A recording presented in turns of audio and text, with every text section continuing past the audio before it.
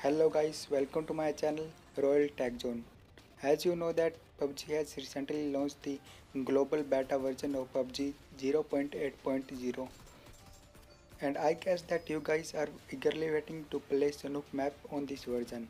So I will put down the link for this version in the description of this video so that you can download it from there and enjoy.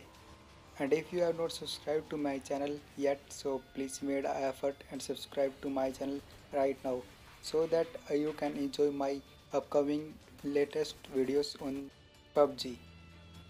So in this video I will be going to provide you the solution for the issue which some of you guys are facing in this version.